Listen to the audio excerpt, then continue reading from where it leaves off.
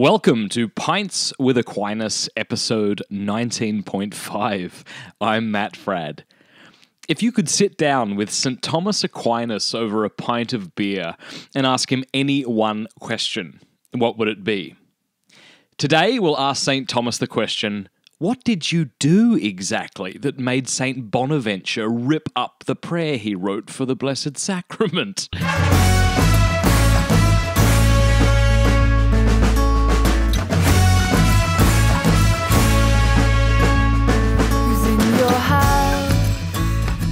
Welcome back to Pints with Aquinas. This is the show where you and I pull up a bar stool next to the angelic doctor and discuss theology and philosophy.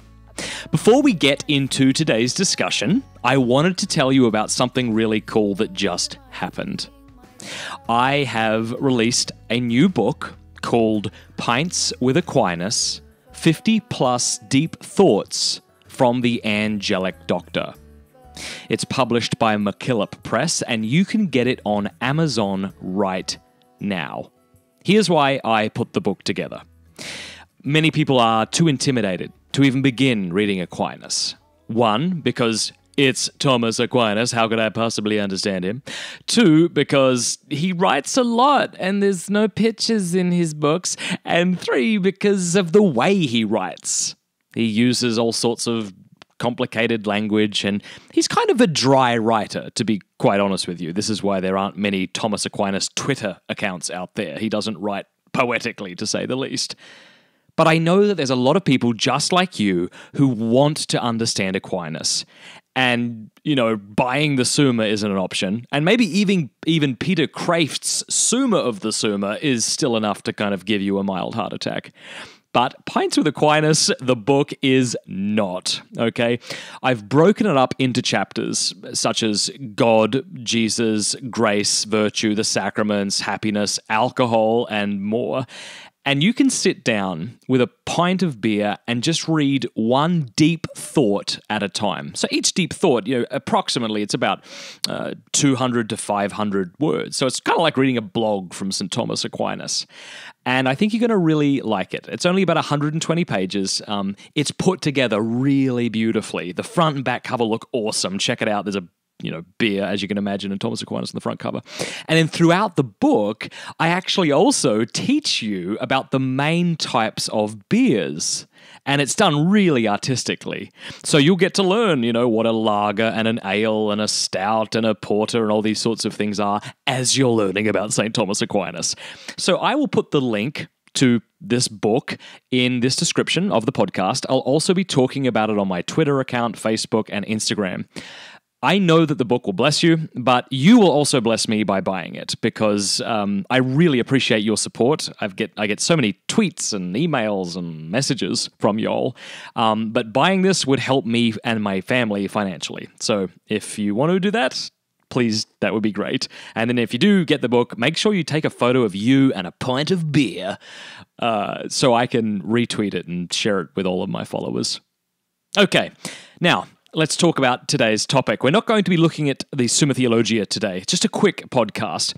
I want to share something really cool that took place between St. Bonaventure and St. Thomas Aquinas that not a lot of people know about. Who is St. Bonaventure? Some of you might be wondering.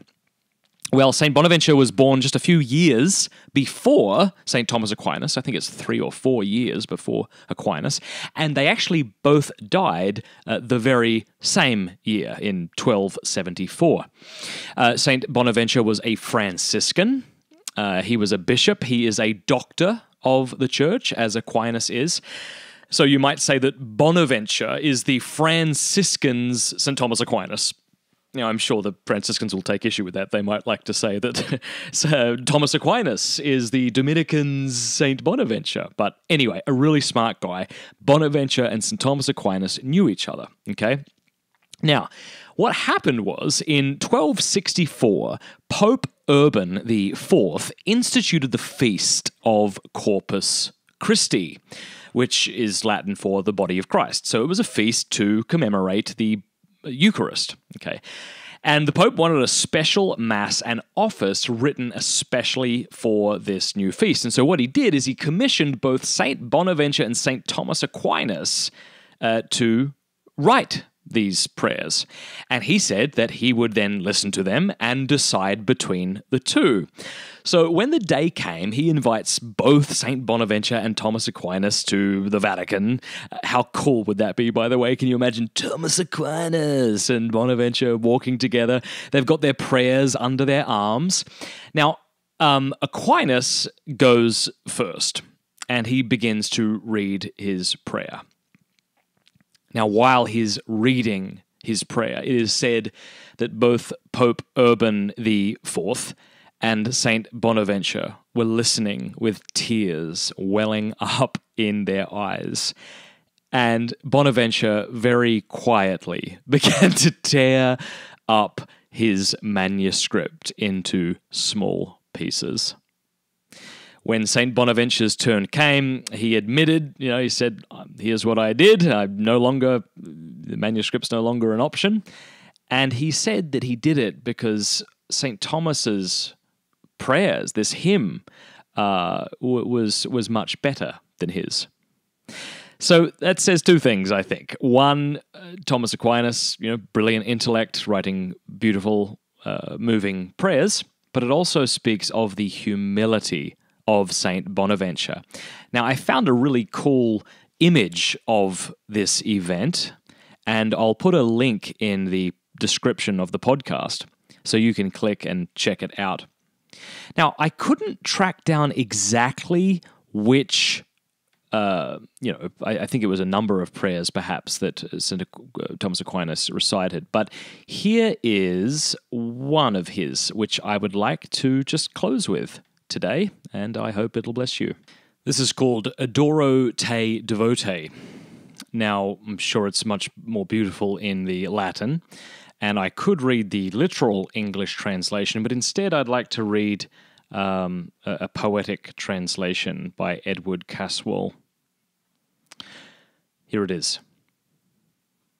O Godhead hid, devoutly I adore thee, who truly art within the forms before me. To thee, my heart, I bow with bended knee, as failing quite in contemplating thee. Sight, touch, and taste in thee are each deceived. The ear alone most safely is believed. I believe all the Son of God has spoken, than truth's own words there is no truer token. God only on the cross lay hid from view, but here lies hid at once the manhood too, and I, in both professing my belief, make the same prayer as the repentant thief. Thy wounds, as Thomas saw, I do not see, yet thee confess my Lord and God to be. Make me believe thee ever more and more, in thee my hope, in thee my love to store. O thou memorial of our Lord's own dying, O bread that living art and vivifying, make ever thou my soul on thee to live, ever a taste of heavenly sweetness give. O loving pelican, O Jesu Lord, unclean I am, but cleanse me in thy blood, of which a single drop for sinners spilt, in ransom for a world's entire guilt. Jesu, whom for the present veiled I see, what I so thirst for, O vouchsafe to me, that I may see thy countenance unfolding, and may be blessed thy glory in beholding. Amen. A beautiful prayer, and maybe having read that, it's a little more understandable why Bonaventure did what he did. That said, of course, St. Bonaventure's writings and prayers are magnificent also, and if you're not familiar with Bonaventure, maybe just type into Google Bonaventure's prayers or something like that. Anyway, you'll hear from me this coming Tuesday. We'll be discussing the attributes of God. But in the meantime, please rate the podcast. Please, please, please buy a copy of Pints with Aquinas, the book. You'll love it, I'm sure. And tell people about the podcast. It's been, again, I know I said this earlier, but it's been a tremendous joy doing this. To all of my listeners, thank you for your support. Again, I get emails, tweets. I can't reply to all of them, but I read them all, and I'm very thankful for them all. And, that's it. God bless you guys, and thanks again. As we wrap up here today, why don't we rock out to my sister's song, Finish Dreaming. Look her up, Emma Frad. See ya.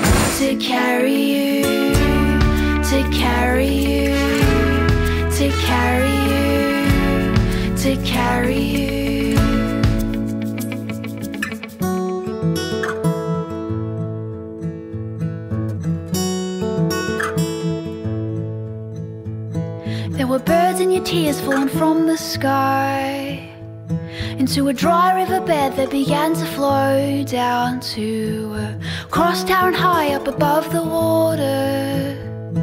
A maple tree surrounded it, leaves caught flame with golden embers.